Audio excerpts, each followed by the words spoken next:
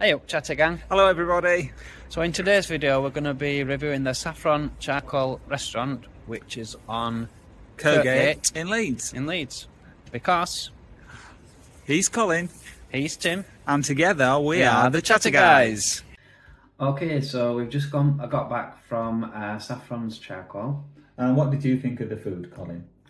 I thought the food was the best part of the night. The food I thought was absolutely beautiful. What were your thoughts on the food? I thought it was really nice.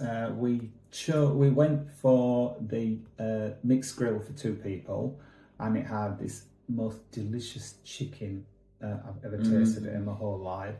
There were lamb chops, and there was like a kebab sort of thing, wasn't there? Came with rice and naan bread, which was more like a thin pita bread. It was absolutely the nicest naan I've ever had. And we had chips as well, because we are Yorkshire lads. And the rice, now I've got a Persian family, and let me tell you, you cannot beat Persian rice, and that the restaurant is a Persian speciality. The rice was so good. However, we didn't realise this until we were driving home. There was something missing from our meal, wasn't there, Colin? Oh, there was. We the mixed grill for 2 should have come with salad, and I thought it was missing maybe some side dips as well. There was definitely something missing, weren't there? Yeah, but just on the food alone, spot on. Couldn't have wanted anything. Oh no, there were no fault in the food. The taste of that food was just unbelievable. Good. So, what about the service? I'm a little bit torn about the service. I have to say it was very slow. We booked the table for 7:30, and Colin and I didn't have a starter, but we didn't get our mains while about 20 to 9. We had to wait a long time, but the reason I'm torn is that I'm sure the food was cooked from scratch. It didn't taste like it was warmed up or anything. No, it was really nice, but it was a long time to wait. You don't mind waiting when you know the food is going to come out like that. However, we were waiting a bit too much. Yeah. And we kind of, the other people that were eating with had starters, and we were having to basically finish their starters. Of course, we were perished. We did. We helped our friend out who'd ordered hummus. Absolutely nicest hummus I've ever had in my whole life. Again, but yeah, we did need that to keep ourselves going while our main course has turned up. So, were you going to say something? Because you've done like that with your finger. No. If you like what you've seen so far, please give us a like. And if you don't want to miss out on any of our future videos, please subscribe. It'll cost you absolutely nought. So what did you think about the actual place itself, the ambience of the restaurant? It was okay. It was nothing spectacular.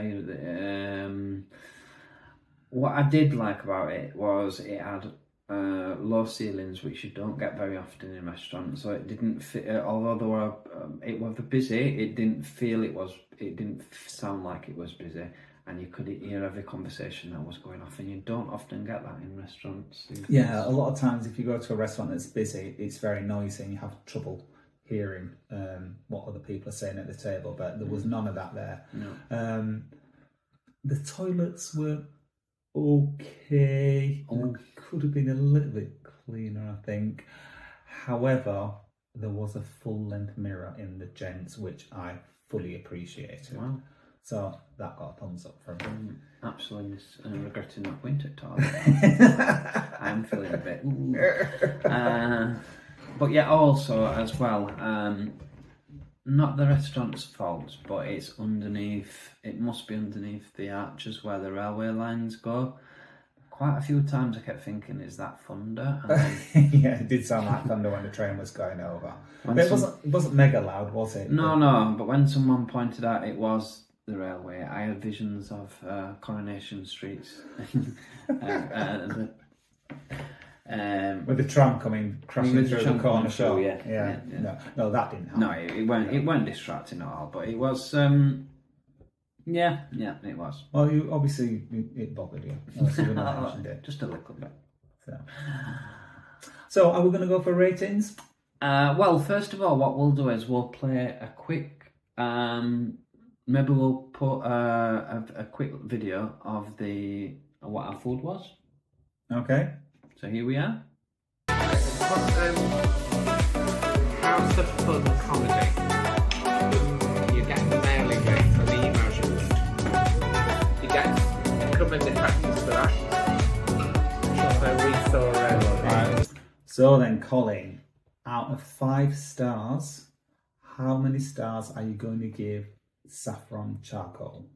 I will give it a big 3 stars. Not very close to being 4, but not far.